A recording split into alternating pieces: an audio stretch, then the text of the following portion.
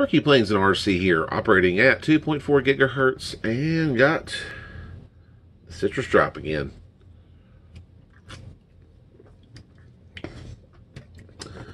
Alright guys, this is just going to be a little video here talking about challenges.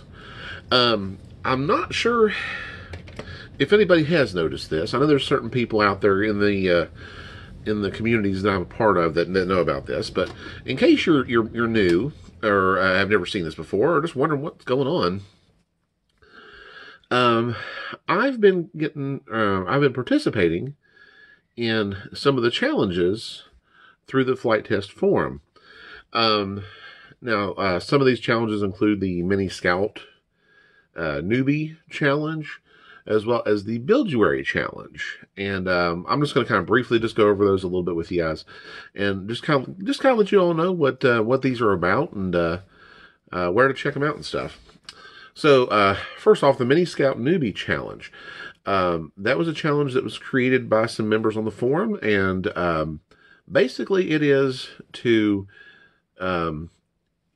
for someone who's brand new to the FT Mini Scout, somebody who has never flown it before, doesn't have any experience with it or anything. Basically, the goal is to build the Mini Scout,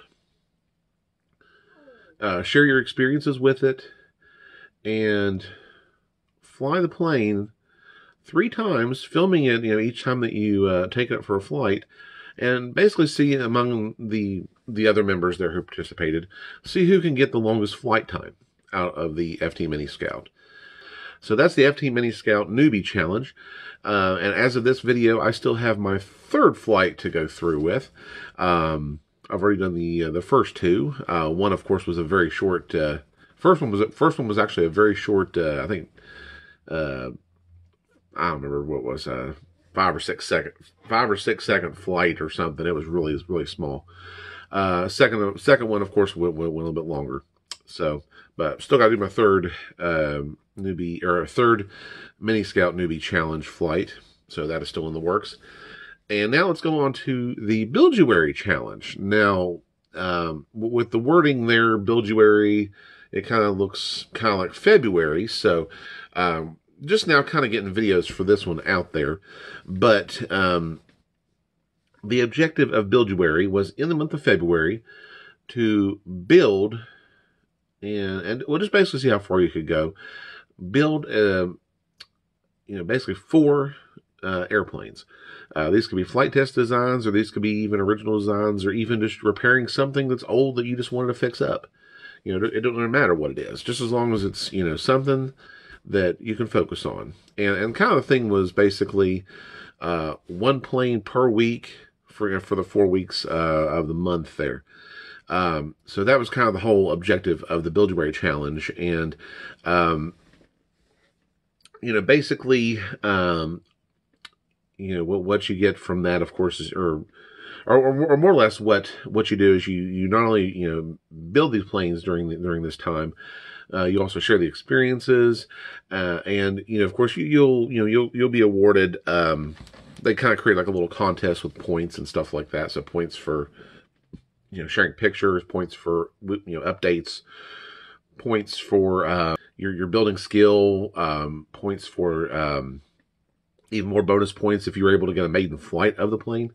So, that was the whole point of that challenge, was to basically just get you, in your shop, in your work area, and just build as many of these airplanes as you possibly could, and share your experiences with the forum. So that was the whole purpose of the Build-ruary Challenge. And so, like I said, I'm just now kind of getting around to starting to get the videos and things like that uploaded for the Build-ruary Challenge, and starting to share my progress. Unfortunately, I can tell you this much, I wasn't dead last in the challenge, as they've already as the challenge has, of course, already passed. But I wasn't dead last, but I was kind of down towards the bottom. I did have some holdups there. I didn't really get started into the challenge until late. My electronics have all not fully come in yet, as I'm still waiting on a few electronics to come in. And I was also, honestly, hit with a little bout of the flu towards the end. So the world was against me to actually try to finish this challenge, but I'm still sharing the experience with you guys here on YouTube. And more or less, like I said, just sharing this with you guys so you can see what the Flitetest Forum has to offer, and hopefully get some people over there and checking it out. The challenges is something I'd recently discovered, and I really encourage you people that if you're not, especially after you've kind of been doing flight test stuff for a little while, I encourage everybody to go and check the user challenges part of the forum out, because there really is some just fun stuff on there.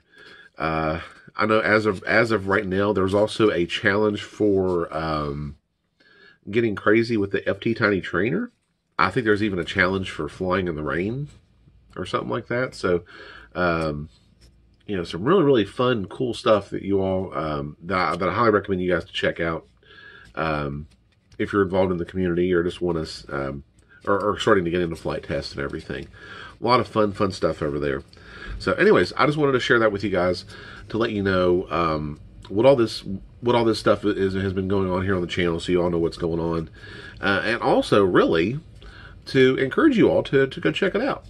And get involved and do some fun and crazy things and share them with people. So, I think it'd be a great thing for the community and for for the hobby and everything too. So, but anyways, that is all from me. I do want to thank you guys for watching, and we'll see you in the next video.